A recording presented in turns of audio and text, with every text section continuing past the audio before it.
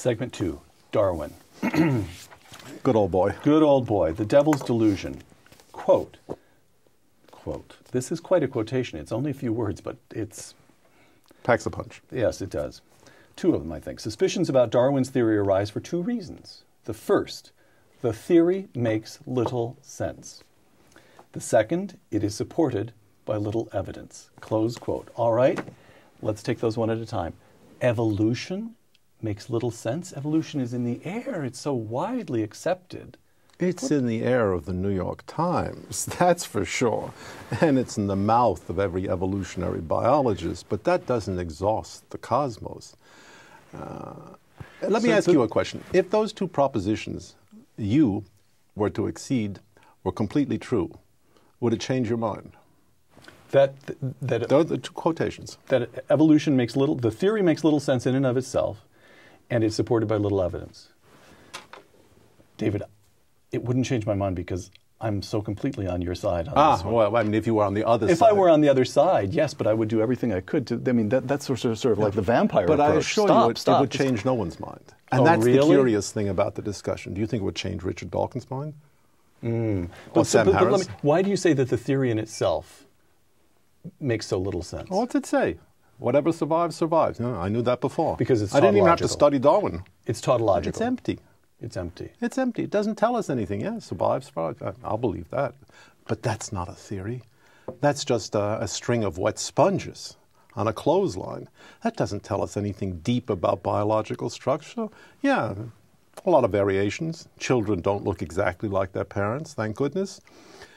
And their children will be slightly different too. But does that tell us why startling, complex structures arise in the history of life? No, it doesn't have anything to do with it. It is supported by little evidence. Now that, I have to say, did startle me to hear you say that evolution is supported by little evidence. What is the evidence that's forever being introduced? Well, there's the fossil. I can tell you.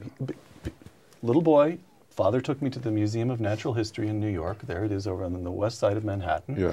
And all the plaques said then what they say now, which is this dinosaur came at such and is it such a period, and there are charts on the wall saying somehow or other how we got from those dinosaurs to creatures that are alive today. That's the evidence. Not bad, and there are arrows connecting the creatures. Indeed there are. Where were the arrows discovered? That the museum won't tell you. There is such a load of inferential adjustment made in even the most plausible evolutionary sequence. I mean, take reptile to mammal. That's a beautiful evolutionary sequence. It looks like one organism is being slotted right after the other, and tremendously interesting changes where bones in the jaw migrate to become the 3 bones in the ear, the structure of the mouth changes completely. And that's the best. Or the whale sequence. You know, some sort of terrestrial animal becomes a whale over roughly 9 million years. But that doesn't amount to an elaboration of anything more than the discovery of fossils that could be slotted in an evolutionary way. Could be. But what we lack is the analytic refinement to tell us whether they are or have been slotted in this way. It is simply an exercise in conditional plausibility. Yeah, it could have happened that way. No one on my side of the table is saying, no, it's impossible that it happened that way. What we're saying is that the evidence is remarkably, remarkably constrained, meager, insufficient, inadequate, and lacking all forms of analytic sufficiency. Well, so I'm on your side, but your strength. But overwhelming. I feel the impulse to be on your side. I hadn't thought it through anything like this. So how is it that evolution, that Darwin comes along, and within what seems like 27 seconds, he's carried the field? That is to say, intellectually, in the academy, he's just carried the field. By the turn of the 20th century, Darwin is the dominant way of looking at the evolution of the development of species. How did that happen? I mean, I can see that it's taxonomically useful, that it gives you a way of putting fossil bones in order.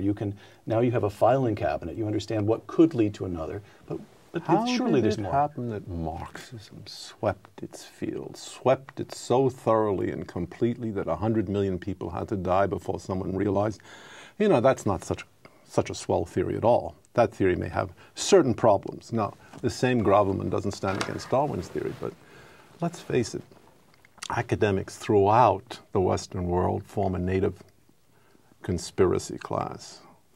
And they are very akin to a criminal class. They'll believe anything. And once they believe something, the conspiracy is held tenaciously. For what were very good reasons, Darwinian theory was accepted in the academic world way before it entered public relations world, the world of the media, world of newspapers or television. And it was accepted because it was a form of power. It was an advantageous acquisition to be able to say, well, you guys out there in the Bible Belt don't understand a thing, but we understand life. Knowledge is power in the academic world, and that was a devastating acquisition, the more so since it allowed academics to participate in a cultural war against religion, a rival center of power.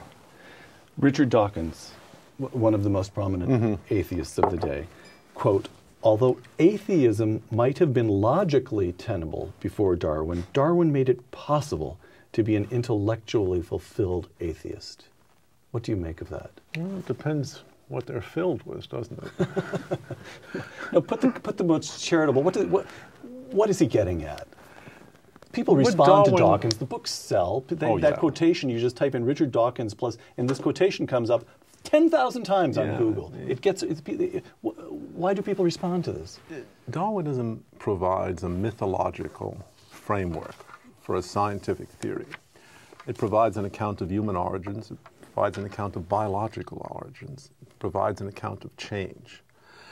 And that account at every point is the substitute for a biblical account. That is, the accounts that we had all been led to believe, say, before 1859 were essentially biblical. They began, in the beginning, God created the heavens and the earth. Mm-hmm.